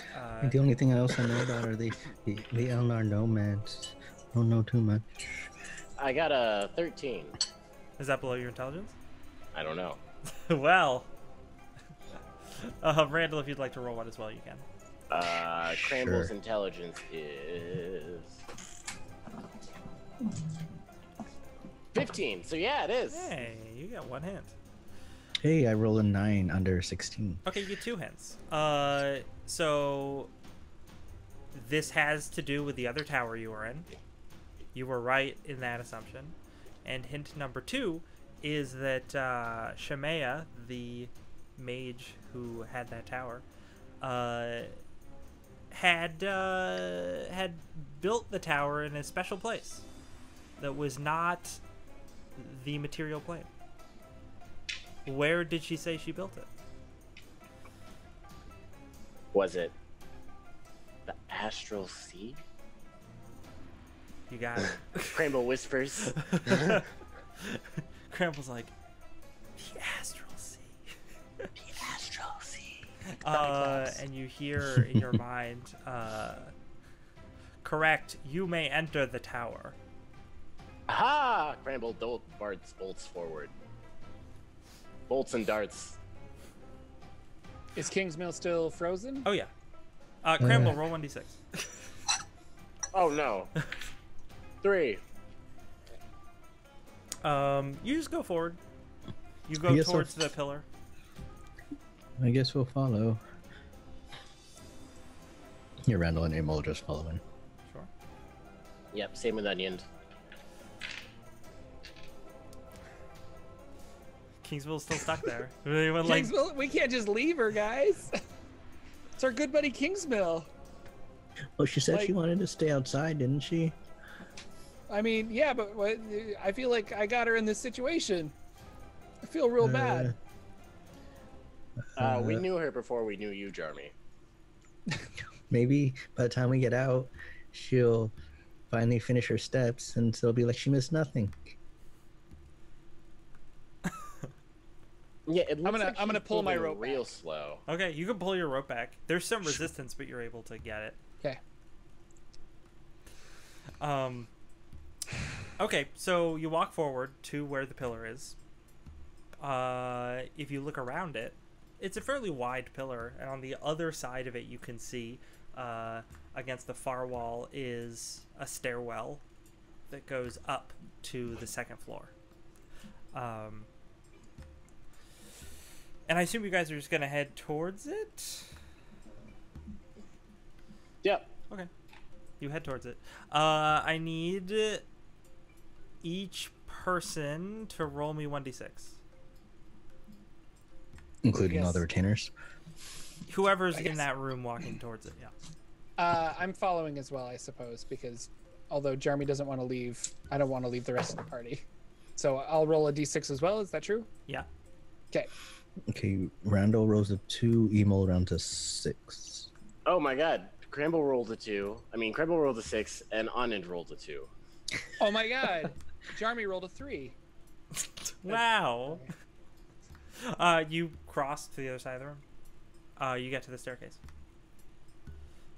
All right. Kingsville, if you can hear me, think astral sea. Astral plane. Not because this isn't 4th edition D&D. This is remember to get your phrasing right for the edition of D&D you're playing. Exactly. Or you'll just let you know. Don't want to cause a time rift. You head up the stairs. Head up the stairs. Up the stairs is... Okay. Oh, let's see here. Emil is kind of charging ahead looking for a fight. Cool. We also didn't see any stairs going down, correct? You did not know. Okay. This entire room looks like really bare, actually. There really wasn't... It's a big room, but there doesn't seem to be much in it. So, let's see here. You go up the stairs. You come into another chamber, smaller than the one below. A giant hourglass, a giant crystal hourglass dominates the far side of this room and is mounted on the wall at the center of a great wheel. Let's see. In the center of the room is a large crank. If you have seen the film Conan the Barbarian, the Wheel of Pain is what looks like that. Although it's not, this crank is probably not as painful as that. But it's basically just a big circular crank with all these spokes on it. And if you get up, grab it, and sort of walk in a circle, it'll turn it.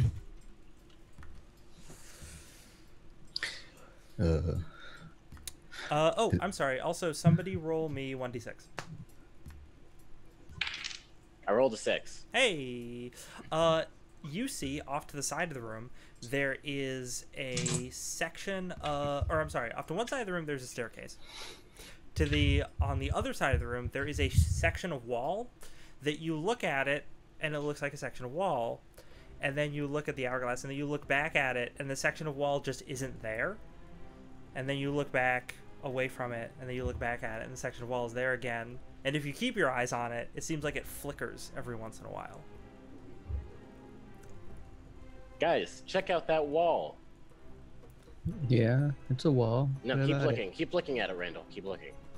it? What are you trying to say? Just watch it. Just wait. Just wait for it. It flickers on the wall disappears and then reappears. Ah! See, look. See what I was. See. It's a disappearing wall. Should we go through the wall? I don't think we can go through the wall, but I think we can go through that space when the wall is gone. Is there sand dripping through the hourglass? No. Okay. I'll walk over to that wall and try to touch it. That's flickering. Your hand goes right through it. Yep. And I fall forward. Ah! Fall forward. Oh. And That's then totally wrong. You can't go through that wall. I will point out the hourglass, which is, it's big. It's like 6 feet tall. There is a bunch of purple sand in it. It's just all collected at the bottom. Okay. But yeah, you fall. What do I see on the other side of this? Well, you look around and you see what looks like might have been a storage room at some point, but appears to be empty.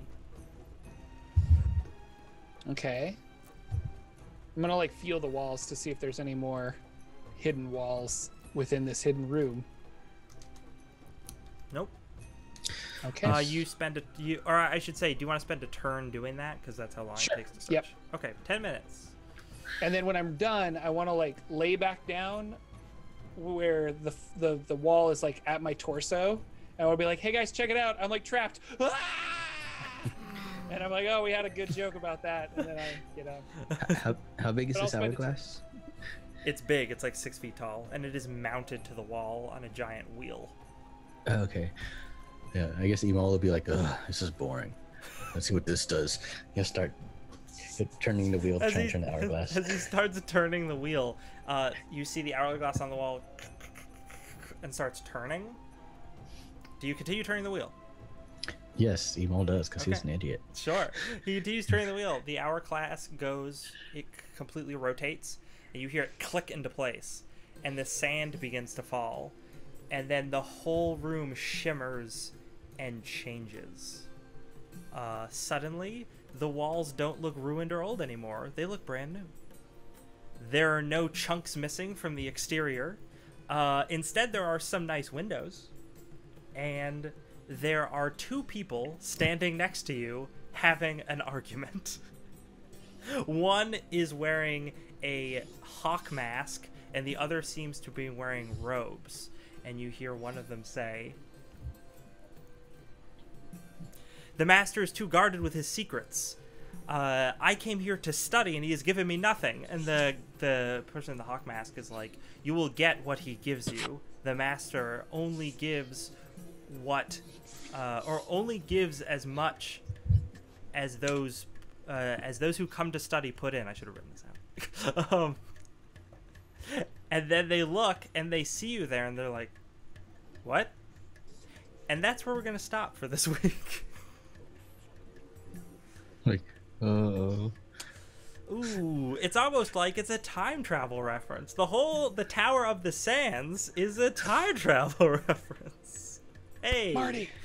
No. We've got to go back to the future. How Don't did we not know sleep this would with your happen? mom, Marty. Don't do it. Okay, so like I said, we're going to end a little early today, so we're ending now. Thank you guys for watching, and thanks to my players for playing. Oh, I lost my headphones. I can't hear anything. Oh, we can't hear us. So this happens every week. I really need to get a longer cord for these headphones. So this has been Seekers of the Scorpion Crown on the Greyhawk channel. We are live Saturdays 4 to 7 p.m. Every week. And sometimes we start on time. And yeah. Usually our players are Davis, Wild Engineer, Jordan, and Michaela. Michaela was out this week. She was doing a cool thing at a cool festival. And next week, we're actually going to be joined by a guest. If the stars align properly, we will be joined by Celeste Conowitch of the Venture Maidens, who will be playing in this game. So that's going to be fun. Yeah. We've been playing BX D&D. Thanks, everybody, for watching. Another quick shout-out to the Patreon supporters and Twitch subs who help make this channel happen. We really appreciate it. There is a Monster of the Week stream coming up at 8 p.m. so in about an hour and a half on this channel. It's really cool. Bianca Zelda runs it. It's a good time. And what else do I want to say? Oh, outros. I am Lex, and you can find me on Twitter at Dank Dungeons. Oh, I need to change my little thing. It used to be Dank Dungeons TV, but I fixed my username. I finally was able to do it. Whoever had Dank Dungeons when I started that account 2 years ago finally left Twitter, so now I get to use Dank Dungeons without a TV on the end. So yeah, so you can find me on Twitter at Dank Dungeons. I do all sorts of things. I have a show that I have 3 seasons of on YouTube. It's an actual play show. I obviously do this. I've been on a bunch of streams in the past, and I write stuff for the DMs Guild. Also, actually no, I'll save that for after. Hey, why don't you guys tell me who you are and where we can find you, starting with Jordan. I'm Jordan. You can find me with Jordan with a silent PH in the middle on all of the social medias. I'm there for, well, I think all of them, most of them. But if you search that, you can find me. And I make D&D lore videos on YouTube, as well as a weekly podcast called the Saturday Morning D&D Show, where I talk about the games that I'm running and how to be a better dungeon master. And that's me. Nice.